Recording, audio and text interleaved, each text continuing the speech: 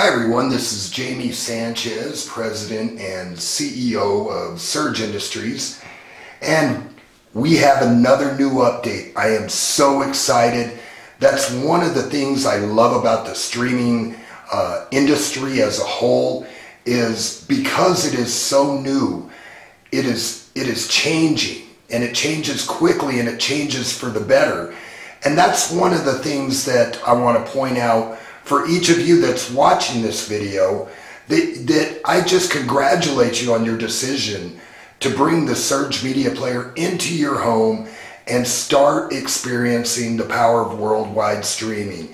It really is going to be a trend going into the future, so you might as well learn about it right now. And so one of the benefits of working with Surge Industries is we stay out in the forefront of the technology, meaning we keep our eyes on the add-ons. We test them out. When we find an add-on that we think will benefit our Surge family, that's when we do an update. We're not doing an update to make it any trickier, any cooler. What we're doing is we do updates to make your video and video streaming experience more enjoyable. And that's what we're looking for when we get into the streaming, is we want to improve our home entertainment options. And all of you watching this video know that the Surge Media Player does that for you. So we're going to go ahead and jump into this quick tutorial. This is just on how to update your player. It is September 5th, 2017.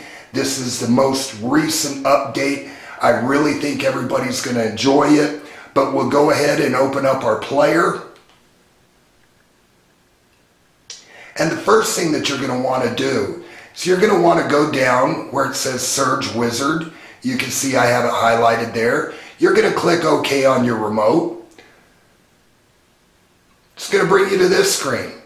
Now, what I recommend every time you update your media player is that you go ahead and do a fresh start.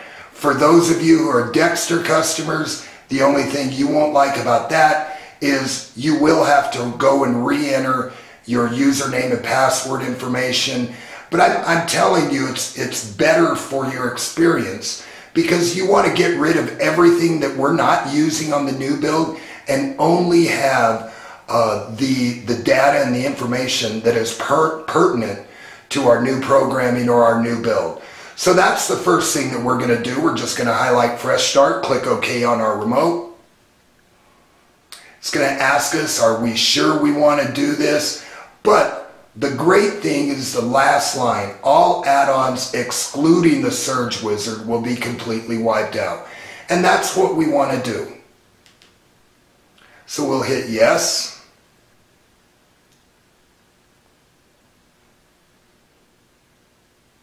And just like that, our fresh start was successful. We're now going to go through these dialog boxes that ask us to force close Kodi. Make sure you hit yes close on this particular dialog box and go all the way until you see this warning box. Make sure you hit OK, and it's after you hit OK on this warning box that's on the screen that it's okay to unplug your media player from power. So we're going to go ahead and do that now.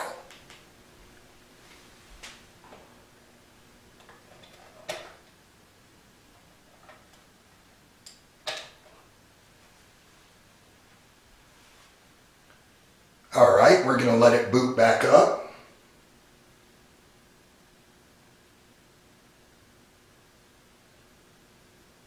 Now what the Fresh Start does is it restores your media player to its out of the box, the day that you received it from Surge Industries condition.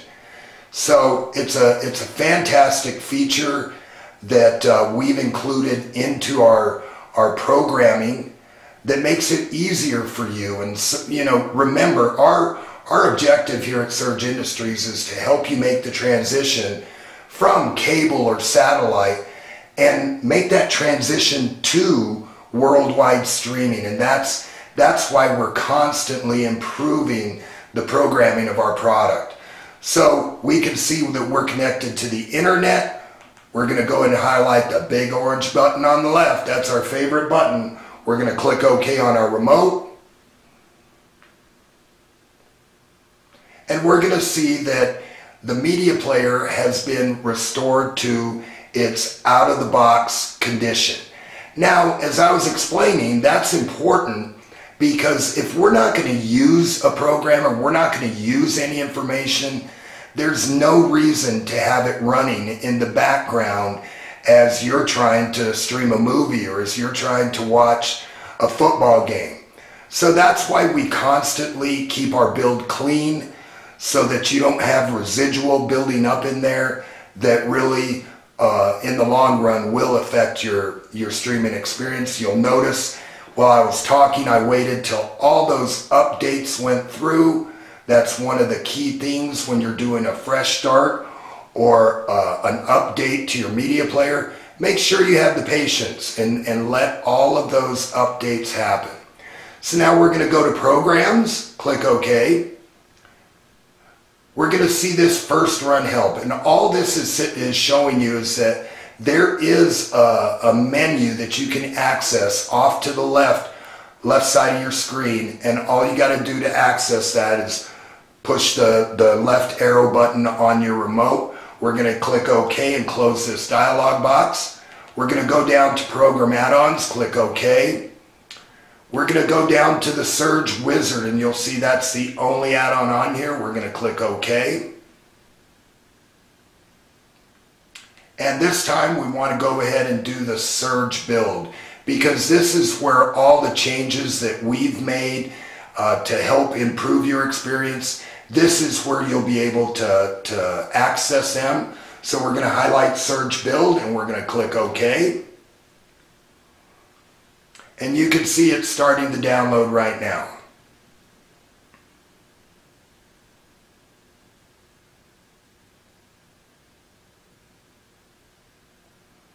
Again, this is one of the benefits of owning a Surge media player is that we are constantly updating the add-ons where you don't have to go look around for what's good.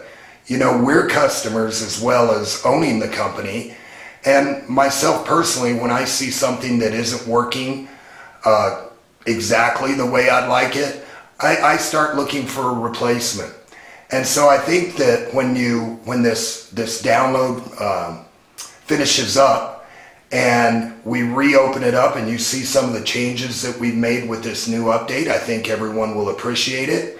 We make sure and try and take care of all your needs. We're about 50% there now.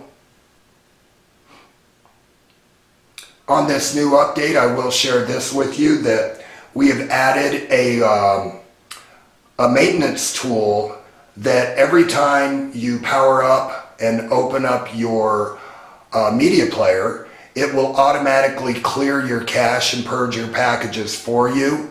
So, you know, again, we listen to what our customers are asking for. As soon as the things they're asking for are available, we go ahead and make them available to our entire Surge family.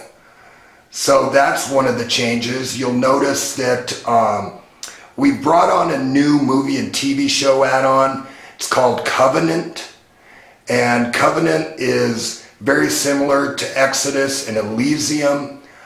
We put them on there because we feel that it's important and it's also nice to have a backup if you're looking for a specific program or you're looking for a specific movie. You can't find it in one place. Chances are you're going to be able to access it through one of the other add-ons. And remember, each one of these add-ons are third-party providers. We don't have anything to do with them. They operate on their own accord. We just research them and we keep the best add-ons at your fingertips. That's our goal here at Surge. So you can see we've about got everything downloaded. Now it's going to extract the files. Now every time you do a fresh start and you do a build, you're going to get the same dialog boxes that say you need to disconnect from power. You know, do you want to force close Kodi? You always want to answer the same. That's never going to change.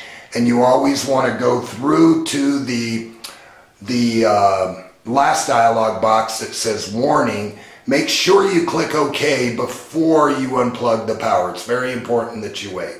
So here's the first dialog box warning us that we need to unplug the device. We're going to click OK.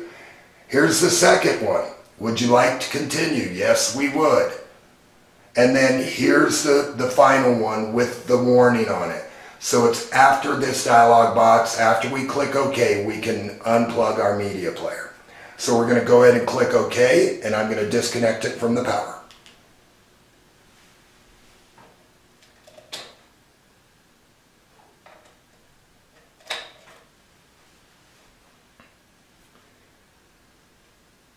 And we're about 3 minutes from having the new build back on your media player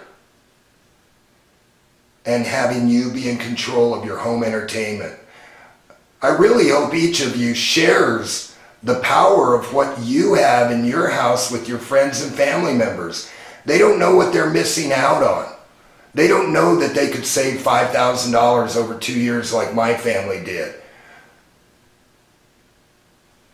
So here we go, we're about booted up again. We see that we're connected to the internet. I'm going to go over here to the big orange button on the left.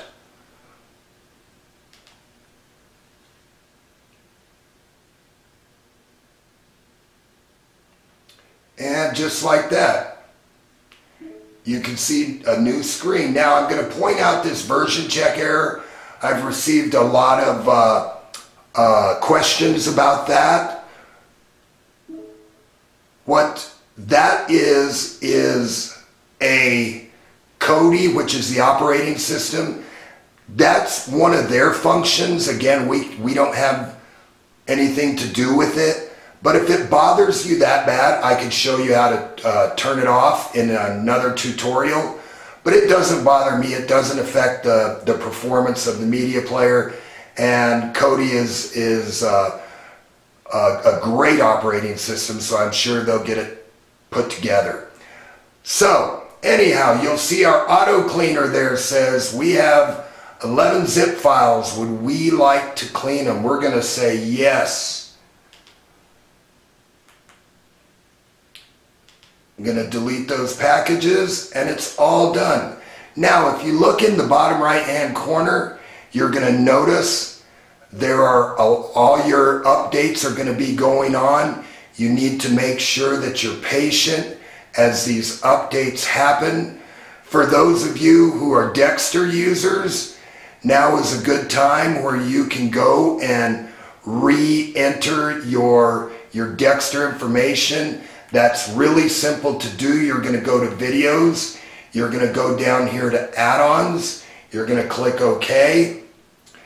You're going to highlight Dexter TV Lite, and you're going to hit the menu button on your remote, which is just to the bottom right of your directional arrows.